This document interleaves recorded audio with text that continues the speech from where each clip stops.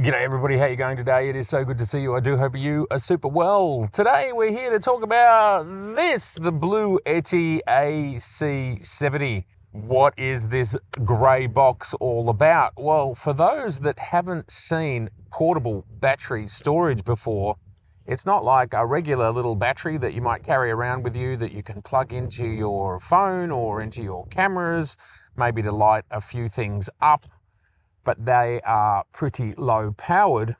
This, and as we can see here by these two plugs, allowing you to just plug your regular wall socket straight into the device.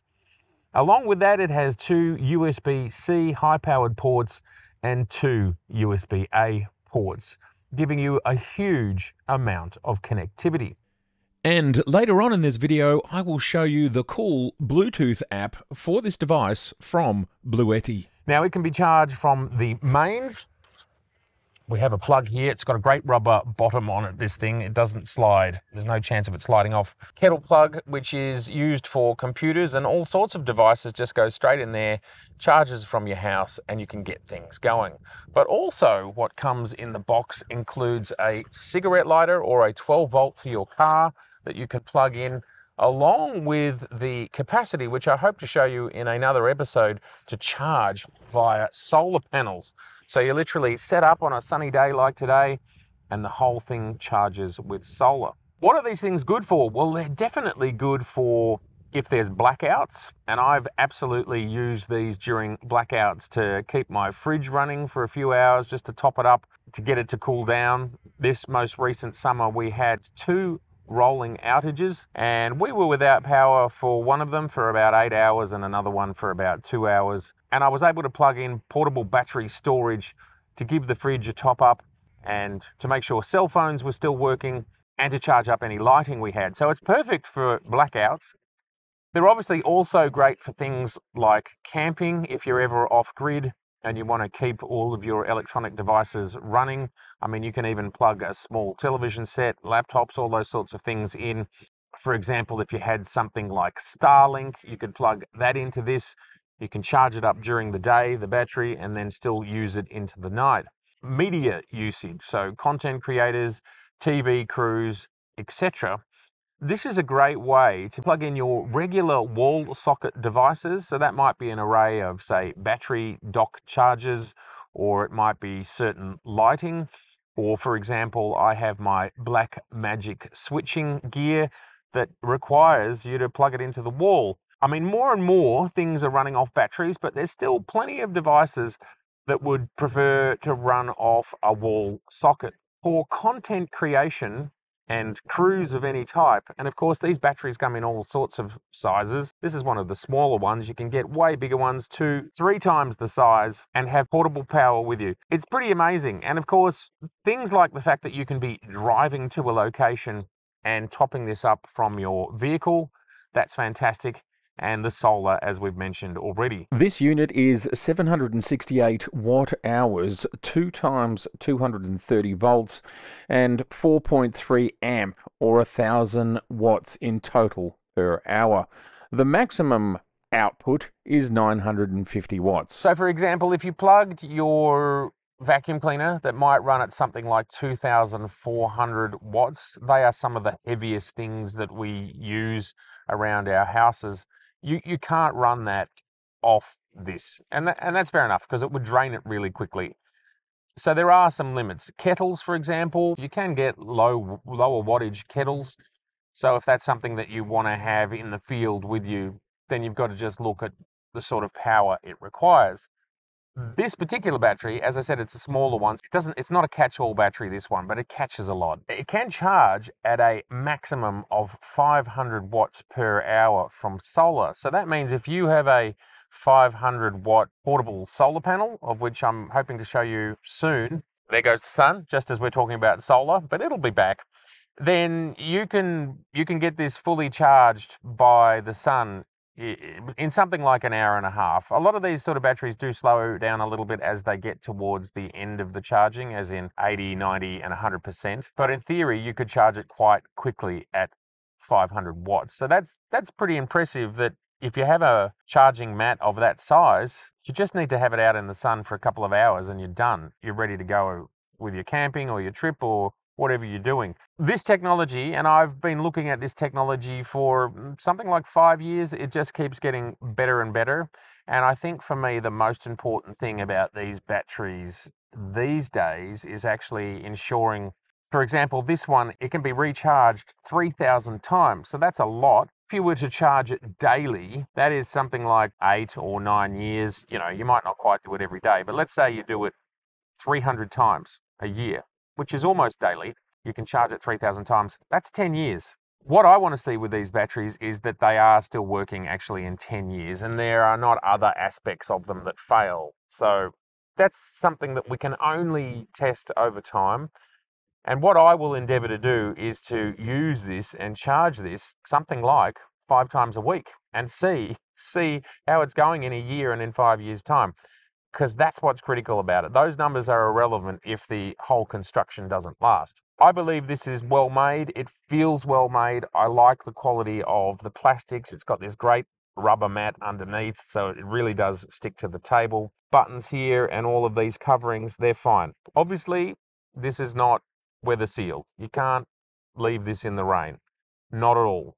Just be mindful of that. You've got to keep it out of rain and moisture. And I would also keep it out of dust and sand and grit. You know, if there's a sandstorm coming, stick it in the boot of your car. Just make sure you keep this thing out of the elements. Now, of course, these things are batteries and they do have some weight that comes with them. If you're bringing a whole bunch of electricity with you, what's the cost in that weight-wise? This is 10.2 kilograms, 22.5 pounds. Now, this is an LiFePO4 battery type, which I believe is the type of battery that doesn't have the same sort of memory as we've found in some batteries. And so you can charge them to full, and they, as we've discussed, they should last longer than some other types of batteries where they say you might get 500 recharges or 1,000 recharges. Again, this is stating 3,000 recharges, or as they call it, 3,000 cycles. Now, to give you an idea, they're suggesting here in their charts that you could run, say, a rice cooker for 2.9 hours, or, for example, a 220-watt projector for 2.7 hours. You can put power in through your solar, through that port, and through your... This is a cigarette lighter style. So if you've got objects that want to run off the 12-volt cigarette lighter style, they go in there. What I love about this is it will show you exactly how much power is being used. The USB port is currently utilizing 86 watts, and this battery at that draw will last for another 1.2 hours. And if I have a look over here on the laptop, that the battery power is increasing. That's what I love about these sorts of things, is that they can keep you going. I can also plug in my mobile phone and we will see that the draw will increase from the 86. Now what it does do is it might try and level things out, but it's gone up by around 10 watts. The phone is having a conversation, and this is what iPhones do. They're very smart. They like to talk about what they're doing. So that's drawing at another almost 20 watts, and we can see that the runtime has dropped now to an hour instead of 1.2. And you might be able to hear it, but the fan in there is going a little bit. As you can see, we could still have 2 more plugs in here. USB-A. My laptop here has just gone from 39% to 42% just in a very short amount of time. So these devices have the potential for fast charging if you have the right cable. And I've got the right cable here. Really super duper useful stuff when you're in the field. This is a lot of power which will run multitudinous cameras. It'll run your phone, it'll run your laptop. Essentially, you would be able to be off grid for a few days and run lots of electronics with a device like this. And if you were able to solar back up, well, depending on how much sunlight you get, you could be indefinitely off grid, charging during the day and then running lighting computers, whatever else you might want to run. Okay, well, my laptop has gone from 39 to 45% in just a few minutes.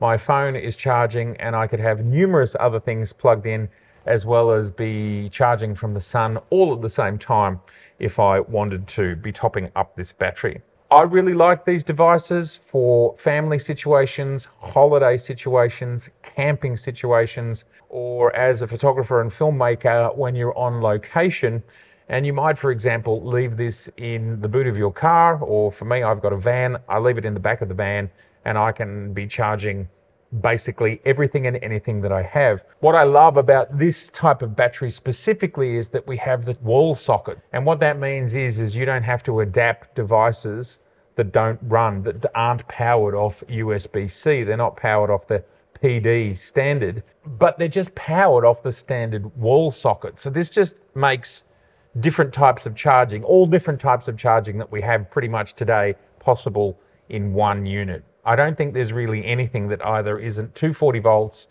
USB-C, or USB-A. There would be almost no device that doesn't have at least one of those three options, along with that fourth one, which is the 12-volt cigarette lighter style charging.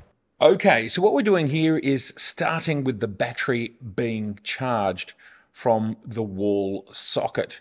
Now what we're going to do is turn on the USB charging, and we have a V-mount battery connected along with the Z9. Now we can see the Z9's just come online, and also the V-mount battery. The Z9 only takes about 15 watts, and the V-mount goes a lot harder, so we're up at 74 watts. If we remove the Z9, you'll see that drops by about 15, which there it has. And so we'll plug the Z9 back in.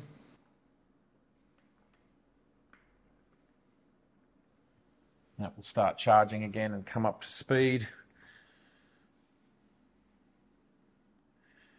And it will equalize itself out. It'll work itself out there. Now, also in this top plug here, we have my studio light. Okay, so what we've got to do to turn that on is to get the AC going. There's the light, and we can see now that both DC and AC power is running. Down here on the phone, how much power that we're drawing. So there we are at 50% on the studio light. We're going to go up to 100%. We've gone from 31 watts to 62 watts, which we can see there on the AC. The battery is now taking 280 watts from the grid in order to equalize what's going on, along with trying to charge at the same time. So that's good to see that increase, and trying to ensure that the pass-through is coming through. Now, of course, the other thing that I wanted to show you here with all of this is that there's this really cool Bluetooth app, and we can see here that there's no solar coming in at the moment, but we can remote control, so we can turn off, for example, the AC, which will turn the light off. And there you go. That's really cool. Turn it back on. So you can do that from your phone. You can also, and this is Bluetooth, you can just have a look at how your particular battery is going. These things sometimes do get warm. That's what happens with batteries, and it does have a fan, but the fan is very quiet, so it's not really much of a problem from my perspective. Definitely do not cover your ventilation grill. Thank you so much for joining me for this brief overview of the Bluetti AC70. Great portable power for all sorts of usages. As I said, for blackouts, for content creators, also for camping or various other off-grid lifestyle activities. These things are useful. They're just getting more and more affordable. This unit is currently on sale here in Australia, and of course you will find it in other parts of the world. I'd love to know what your thoughts are around this style of portable power storage. Have you used these? Do you have them? What do you think of them? All right, it's been so good to see you, and if this is your first time here, I would love to see you again, so please do subscribe, please share, and please like. Bye for now.